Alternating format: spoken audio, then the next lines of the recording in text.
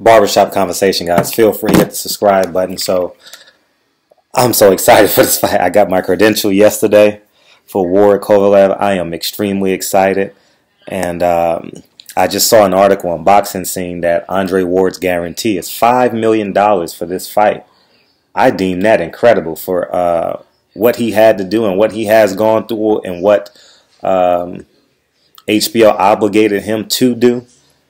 I will forever believe to protect Triple G and not have them fight at a catch weight or force Triple G to move up to 68 for that fight. I'm not saying $5 million is worth it. I'm just saying whatever they give him, he's worth it. If it was $10 million, it would be worth it. You know what I mean? Whatever they decide to give him. But moreover than that, I'm glad he's getting the lion's share of the purse. And I hope to God that he wins. So Ward 30-0, Kovalev 30-0, I believe, with one draw.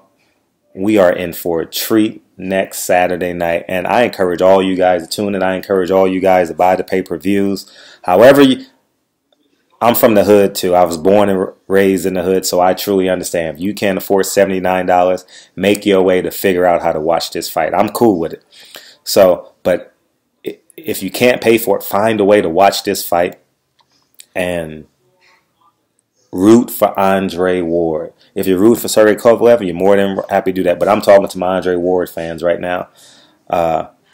Find a way to have a fight party. Whatever you got to do, watch this fight. This is the biggest fight.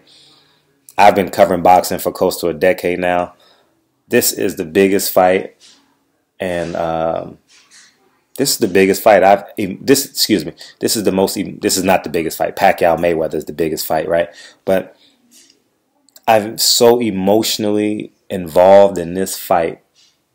I encourage all you guys, if you're rooting for Andre Ward, make this an event in your inner and outer circle. Treat this like the Super Bowl, because if you're a boxing fan, you won't see this for a long time to come. Well, I stand corrected, because Danny Garcia is fighting Keith Thurman next year, and they both undefeated, assuming he wins this Saturday. But I'm talking about pound for pound list, 1 versus 2. Manny Pacquiao, Floyd Mayweather. That happens once in a lifetime, twice in a lifetime, I would say.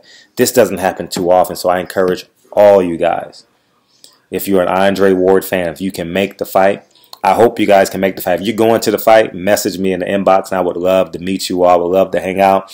Maybe we can create like some type of energy for Andre Ward. I don't give a fuck.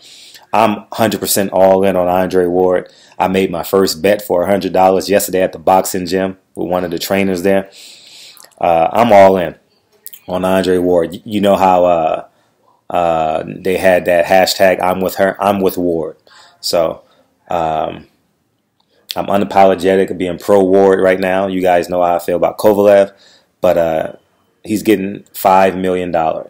This is probably double what this is probably what he made all of the Super 6.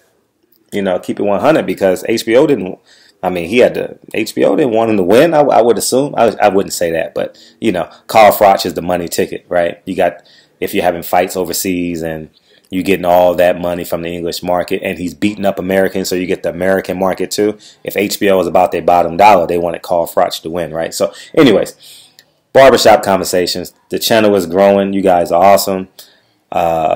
I genuinely appreciate all you guys' support.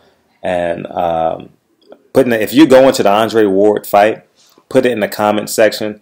I'll give you my email address, and maybe we could link up. I don't know what we can do. Vegas is the land of milk and honey, so we can create whatever we want to create. So Barbershop Conversation, as long as it's not illegal. Anyways, man, I genuinely appreciate you guys. Andre Ward gets $5 million, and I want to say congratulations to him.